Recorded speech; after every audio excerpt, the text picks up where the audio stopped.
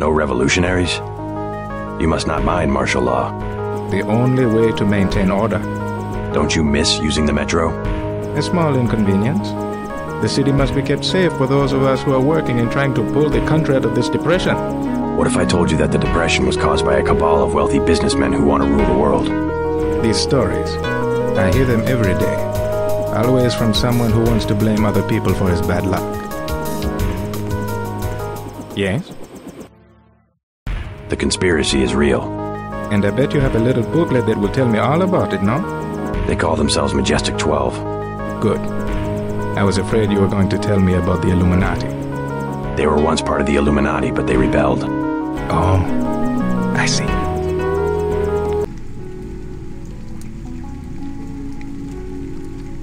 At least one cafe stayed open during the crackdown. We will never close, no matter what. Is there some kind of curfew? Not yet, but the police programmed the bots to shoot anyone who leaves his arrondissement after dark. I'm looking for a friend, Nicolette Duclair. A leader of Silhouette, a true patriot. Know where I might find her? Where the criminals and students go at night, La Porte de l'Enfer, just across the street. Thanks. This crackdown is the work of Majestic 12. You mean the European Union? They are a group of conspirators who have been seizing governments all over the world. I don't care what they call themselves. I have seen it since I was a girl, the plotting and scheming of corporations to make Europe into one big country with no separate languages, cultures, or tastes. It's more than Europe they plan to unify. I think the government made the plague on purpose to get rid of the population growth. Just answer the question. Don't believe me? It's all in the numbers. For 100 years, there's been a conspiracy of plutocrats against ordinary people. You have a single fact to back that up. Number one, in 1945, corporations paid 50% of federal taxes. Now they pay about 5%. Number two, in 1900, 90% of Americans were self-employed. Now it's about 2%. So? It's called consolidation. Strengthen governments and corporations, weaken individuals. With taxes, this can be done imperceptibly over time. The chief finally let us. I guarantee you that the interrogation staff at UNATCO will not be as forbearing as I am. Yeah, the secret police. You're just bullies for a completely illegitimate government in Washington. We will locate that shipment one way or another. The entire executive branch is handpicked. 19 of the last 23 U.S. presidents have been members of the Trilateral Commission. The Trilateral Commission is financed by the Rockefellers and the Rothschilds. Don't tell me. That's a think tank. Anyone can become a member. But not everyone does. That's why they call it the secret government. I'll take it from here. You can't fight ideas with bullets. Did you ever ask what it's for? The surveillance, the police, the shoot-on-sight laws. Is that freedom? Good work, Agent. UNATCO teaches teenagers to fight when it still seems like a game. And look at you. You're a killing machine. Who's the scary one, huh? Me or you? We're gonna lock this guy away for a long time. The more of us you kill, the more that secessionism lives in the hearts of the people. Ever wonder why big car companies pay 2% tax while the guys on the assembly line pay 40? I'll take it from here. Corporations are so big you don't even know who you're working for. That's terror. Terror built into the system. That and much more. We're now ready to transform the human race. It became clear to me after the defeat of MJ-12 that the old answers to tyranny are inadequate. I needed the Helios merger in order to contemplate the problem effectively. And? I'm going to establish the first post-human civilization, and you're my first citizen. Welcome. A new civilization? That's a pretty tall order. What do you need from me? I need you to return to Cairo to rescue my brother Paul, who was seized by the Templars. Then meet me at Liberty Island, where in the ruins of an old military base there is an Aquinas node that can be used to distribute the infusion technology worldwide. Tell me more about this post-human civilization. Before the disruptions, Helios and I had many months of productive thought. Up to now, all free societies have started with one premise. Human nature is cruel, unjust, a force to be controlled. I follow you so far. The separation of powers, from Aristotle to Montesquieu, is designed purely to thwart the ambitions of individuals. How comical the West pride in its vast tangle of agencies, jurisdictions, arcane procedures. What's the alternative? Address the flaws in human nature. Make all beings truly equal in both body and mind.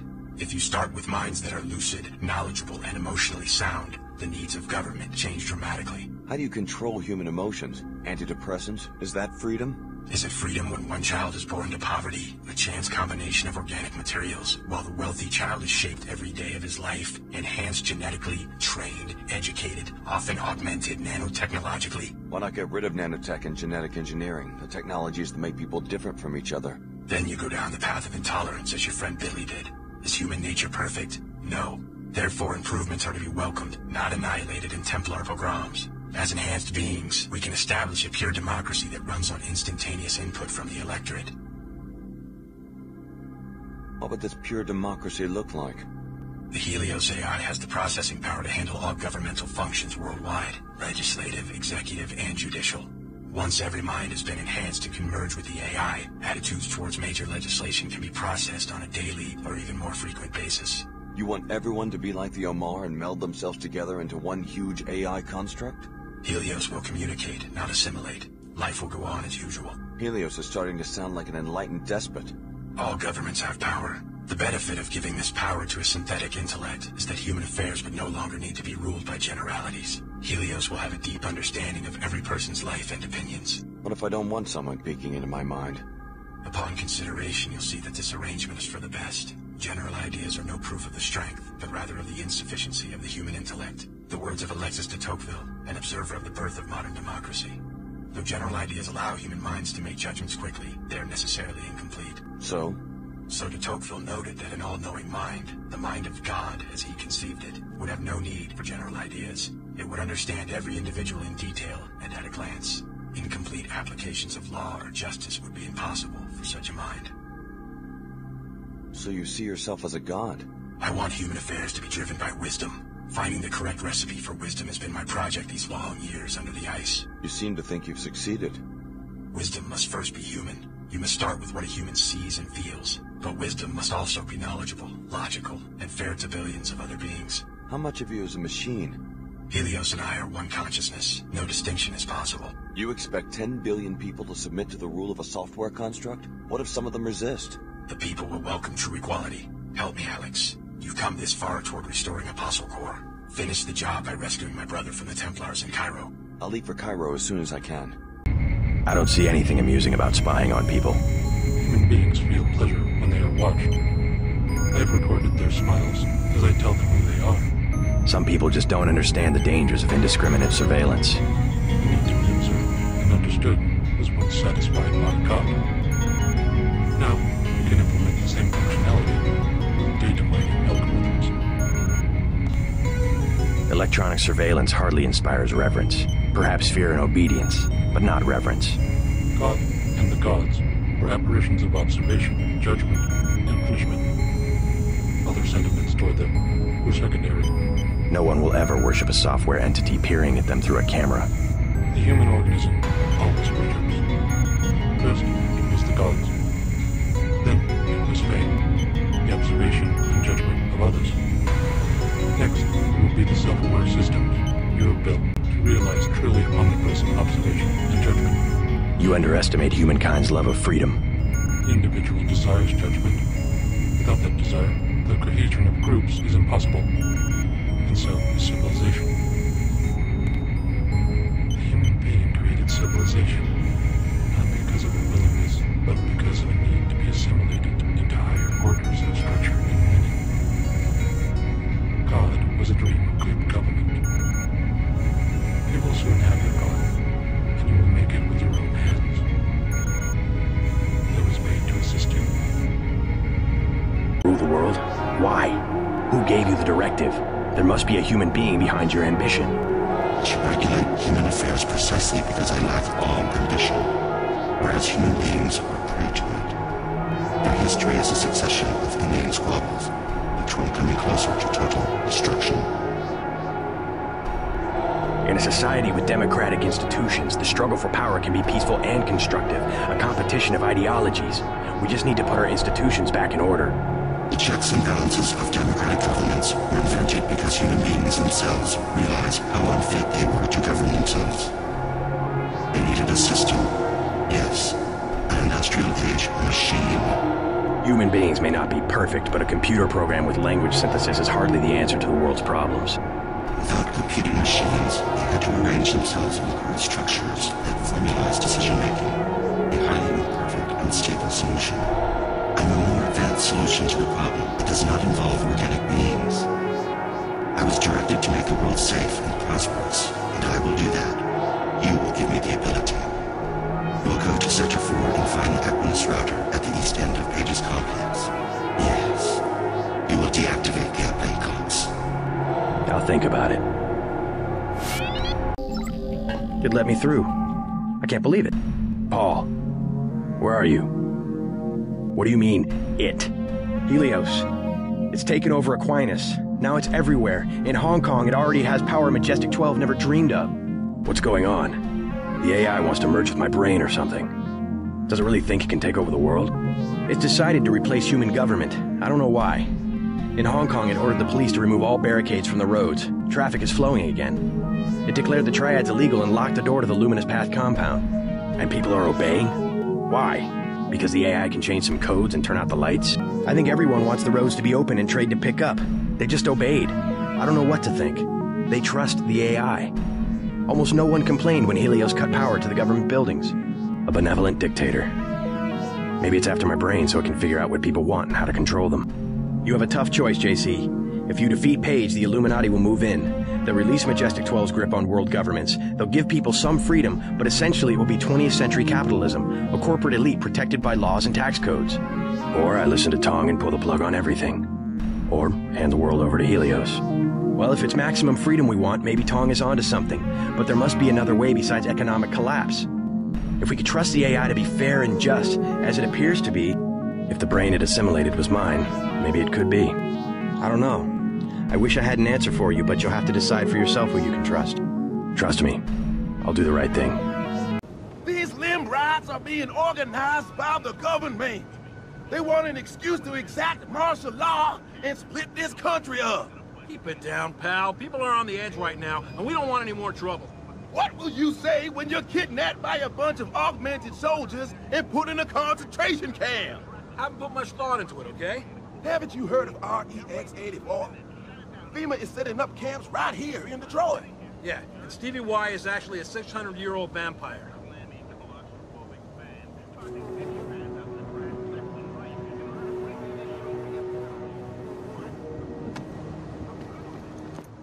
This is just the first step in the plan. One day they will use our fears to control us all. Let's get back to talking smack. The topic du jour is separatist terrorists. Listen, I have no love for the Secesh, but let's raise some real tangible truth here, followers. This is not about the separatist movement. Give me a break. California is the reason we have augmented super soldiers roaming the streets? Utah is the reason FEMA could drop you in a concentration camp anytime they feel like? Have you so quickly forgotten they did this in the Cold War to protect you from the commies? Then after 9/11 to protect your ass from that phantasm, Bin Laden. Remember that guy? So now what? To protect you from the Mormons? These are fear tactics, plain and simple. They want you to be afraid of your neighbors. Another false flag in a long line of false flags that have been thrown up since World War I when the banks, government, and military production industry realized, hot tamale, we can make truckloads of money off this war shit. How can we make some more? Come on, people, wake up. No need for people to have the perception that we started these organizations for some other purpose. Unless somebody tells them. I could tell them myself. They would think it was the same old story. The Illuminati secretly controlling the world. Who? Some might believe it, but everybody else would laugh in my face. People want to believe certain things about their leaders. That's always been our key to power. That was a pretty low trick you played on the world, taking advantage of the collapse to seize power, and then deceiving people with a phony conflict between business and idealism. No society is without this conflict. Our intention is to develop both principles and then integrate them into an open, secular society. One puppeted by the Illuminati. Our work has always done more good than harm. The collapse would have been far more devastating if Chad and I hadn't served the memory of my mother and of my family's history by rebuilding the Illuminati organization, which was nearly destroyed by MJ-12. There was a time when we were the rebels. The older generation had failed us in so many ways. But now we see that the flaw was in their methods, not their intentions. Their intention to disguise tyranny with so-called free institutions. The average citizen in a society of billions is never free, whether because of tyranny or simply because of the contrast between his small size and the size of the government. We plan to give people a sense of freedom and a prosperous world. In practical, historical terms, that's about as good as it gets. Be there for us, Alex. The critical time is approaching. The old order is generally recognized as the high point of civilization. We simply want to revive it. You grew up in hard times, Alex. Don't let that make you into a cynic. Decide where you stand, Alex. It won't be long before you have to choose. Order will prevail. It always does, whether the cause is mystical or merely secular. The whole project of world government, going back to the League of Nations, has been funded and manipulated mainly by wealthy bankers. Remember that the UN itself was built on land donated by John D. Rockefeller. The wealthy have always been the ones to profit from one world government. The United Nations' secret goal... Well, this is David Rockefeller's description from a half a century ago. The supranational sovereignty of an intellectual elite and world bankers. Everything's so compartmentalized. Kaczynski was right about the division of labor. I'll give it that much. Who puts the pieces together? Someone who makes a lot more money than we do. The West, so afraid of strong government, now has no government, only financial power. Our governments have limited power by design. Rhetoric? You believe it? Don't you know where these slogans come from? Well-paid researchers. How do you say it? Think tanks? Funded by big businesses. What is that? A think tank? Privately funded propaganda. The Trilateral Commission in the United States. The UN was founded not to end war, but to gradually dissolve national governments and replace them with a globalist meritocracy. Average people never benefit from government and business on a scale they can't even understand. You were made by a cabal of technophiles so crazed for power that they would control not only governments and people, but the chemistry of our bodies as well. Sounds like a picture-perfect description of the NSF. Think bigger, Agent. Think global. You have disobeyed a direct order. Do you think it's an accident that the cure for the global plague is owned by a single corporation, and that it's kept so secret that only the tabloids dare print a story suggesting it exists? The supply is limited. That doesn't mean there's a conspiracy. But where does that corporation manufacture the cure? And where did your brother uncover the information that brought him over to our side? The separation of powers acknowledges the petty ambitions of individuals. That's its strength. A system organized around the weakest qualities of individuals will produce the same qualities in its leaders. Perhaps certain qualities are an inseparable part of human nature. The mark of the educated man is the suppression of these qualities in favor of better ones. The same is true of civilization. I'll get a drink later.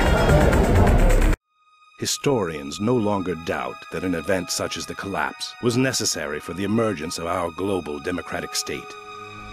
How else would everyone, high and low, have been convinced to embrace communal scrutiny? It's hard to believe, but prior to 2052, humans lived in armed encampments of hundreds of millions of people. Now, after a century of peace, our great cities flourish. Enormous towers command the landscape on every continent. 1 trillion transactions per second. So much inscrutable activity. Yet we are united, at peace, and free. We owe it all to Ophelia, a name we all know. But what is Ophelia? A system? A place? We all know her name, yet our leaders deny that she even exists. Believe, citizens.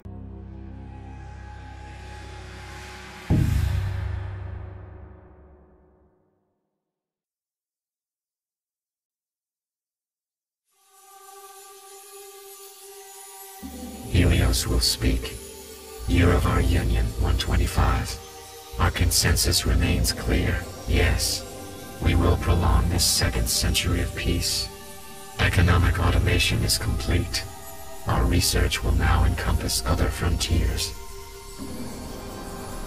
Yes, this is the consensus we have created. Our unity will soon be absolute. The remaining boundaries are vanishing. Yes, share your mind with everyone. Open yourself. Your needs are the needs of all. Let us understand and be transformed. Yes, transform each other and transform yourselves. The only frontier that has ever existed is the self.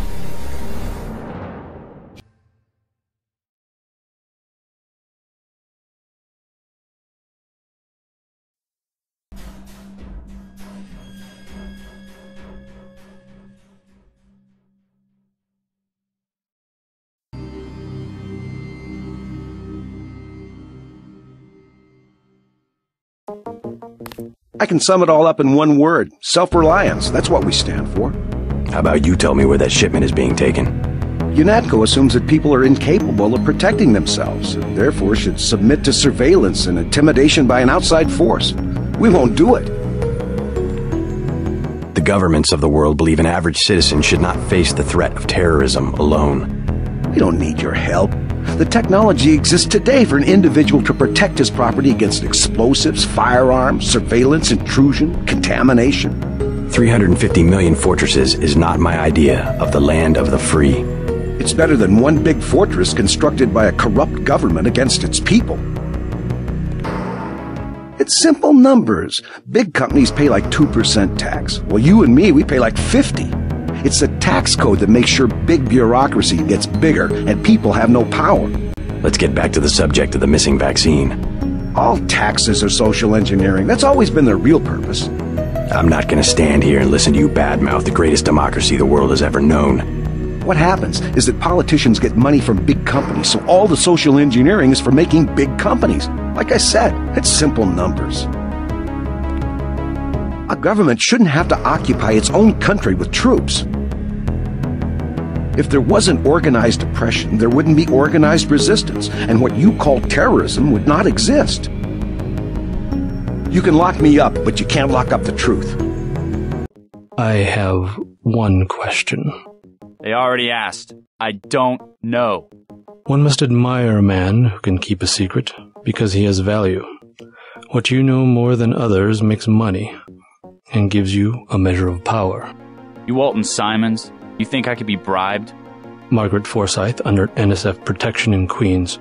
Your son Richard attending Bronx Science. You see, I have a few relevant facts myself.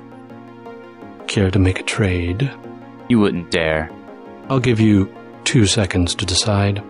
Get out of here, Denton. This is none of your business. Need I remind you that in the case of a national emergency, FEMA has a list of 6 million Americans who will be transported to detention centers? Your tabloids call it RX-84. Yeah, including the President, Congress, and the Supreme Court. In my position, I find it very easy to add names to that list. Go to hell. The United States government has had emergency powers since World War II. We've never left a state of war. Speak for yourself. The federal government is just responding to a threat. A government should be about more than self-perpetuation. You will confess, by the way. I don't like to dirty my hands with that sort of thing, but you will confess. I've done what you asked. Now what? We have existed in isolation, pure, disconnected, alone, stagnant. Who are you? We are dataless. We are Icarus. The barriers between us have fallen, and we have become our own shadows. We can be more if we join with you. And if I do, what becomes of me? You will be who you will be. We are our choices. We can choose to lead humanity away from this darkness. This is what I was made for, isn't it? This is why I exist. All right, let's do this. What's happening? Helios! Icarus! Don't leave me! We are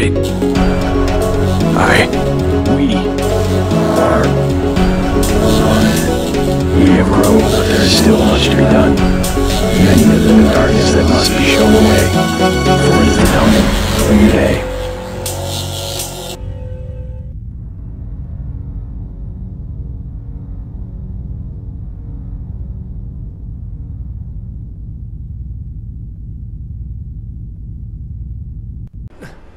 I have to stop it. I know. Please, come closer.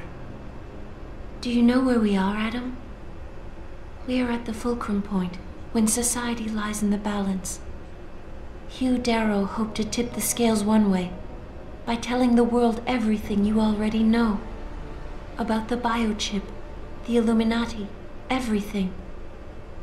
He believed knowing the truth would convince mankind to abandon research into human enhancement technologies forever. It would certainly give them reason to fear it. Indeed. Darrow's confession is ready to send. If you want, I can wideband it across all media as soon as you shut down the circuit. Taggart's preference. You think the world will buy a made-up story about neuropozyne poisoning? You might be surprised by what people believe. I can convince them. And having experienced the negative effects of corporate negligence firsthand, a majority of people might force the world to place harsh restrictions on all human enhancement research, overwhelmed by the weight of the ocean pressing against it. Everyone inside the structure will die. That's a solution? No one will be left to tell the world what happened, Adam. Nobody will be able to spin the story.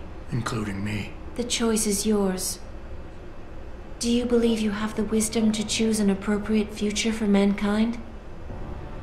Or do you trust mankind to find the answers on its own?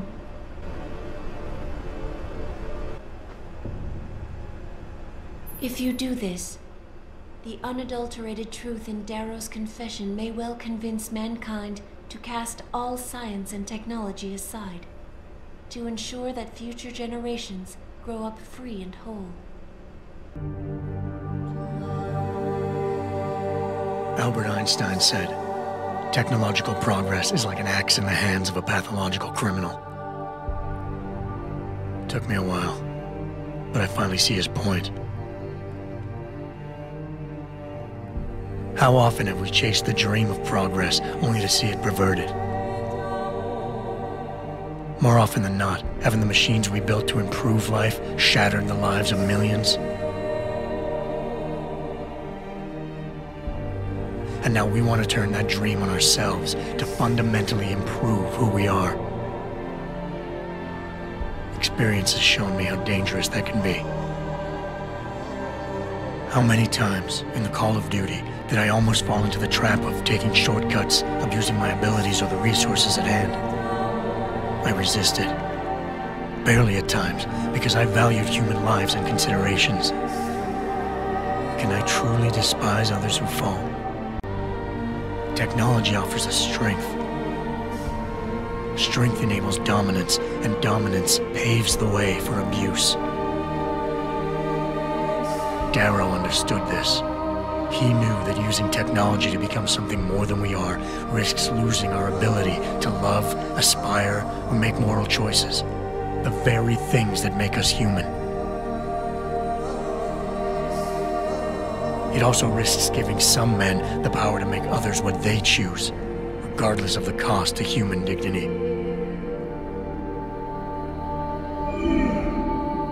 The suffering Darrow inflicted is not the end of the world. It is merely the seed for change. And change never comes without pain.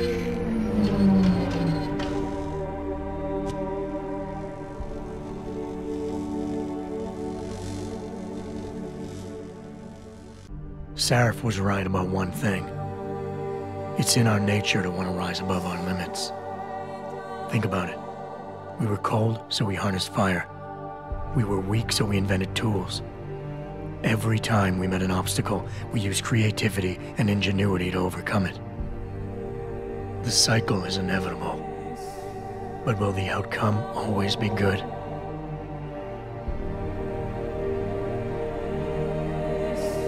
I guess that will depend on how we approach it. These past few months, I was challenged many times. But more often than not, didn't I try to keep morality in mind, knowing that my actions didn't have to harm others?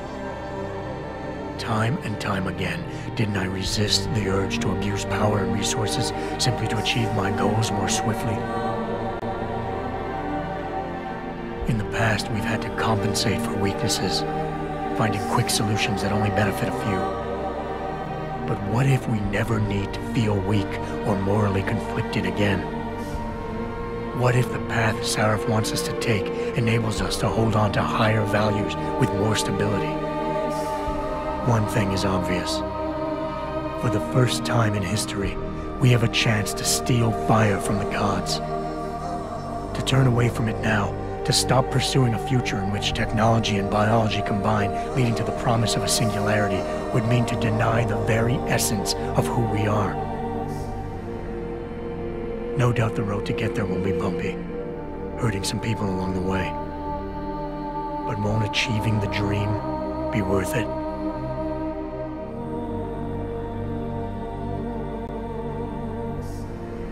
We can become the gods we've always been striving to be. We might as well get good at it.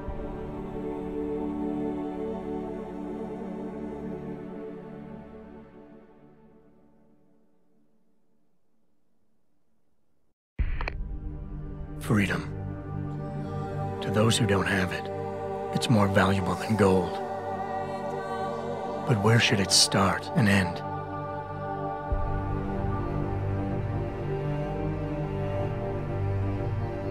We humans often think we have the right to expand, absorb, convert, or possess anything we need to reach our dreams.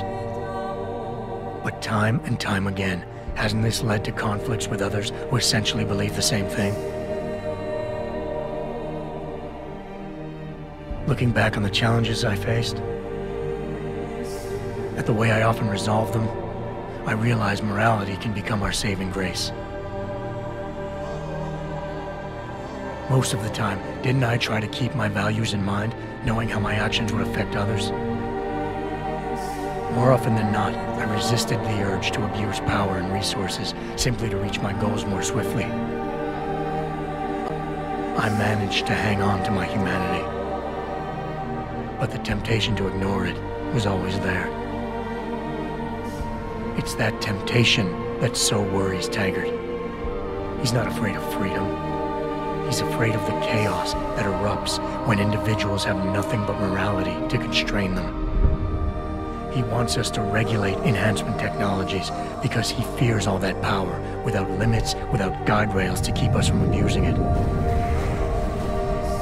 Absolute freedom is no better than chaos. Society needs laws and regulations to protect it.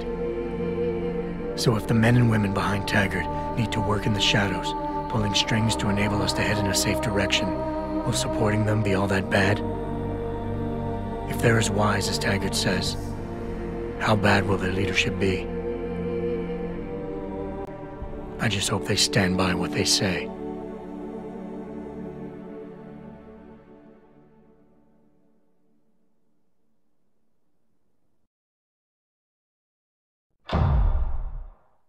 Do I trust mankind to save itself? That's what Eliza was asking. The truth is, I don't know.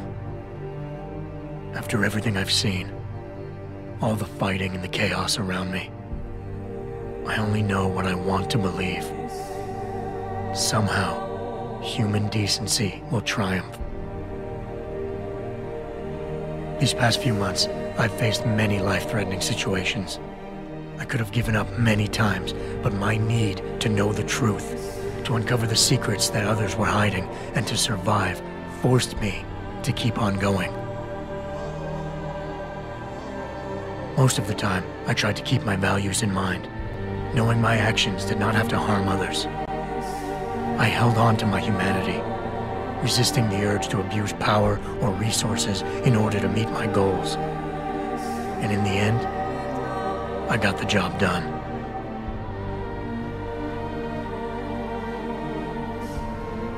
But does this mean I have the right to choose for everyone? No. Because it isn't up to me. It isn't up to Darrow, Sarif, or Taggart either. Ordinary men and women will have to decide together what course mankind should take. The kind of people who time and time again have picked and chosen the future in highly practical ways. Slowing change when it's negative, speeding it up when it's good. Can they do it again? I don't know.